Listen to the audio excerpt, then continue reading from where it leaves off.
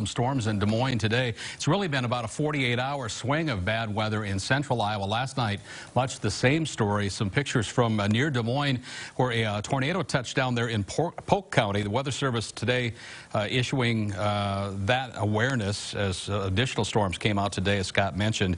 The video with some heavy storm damage in Johnston, uprooting trees, as you can see there, some building damage. The Weather Service mostly saying minimum, not severe damage, just what you're seeing there on the screen. And luckily, no one was injured either. The good report there that there were no serious injuries.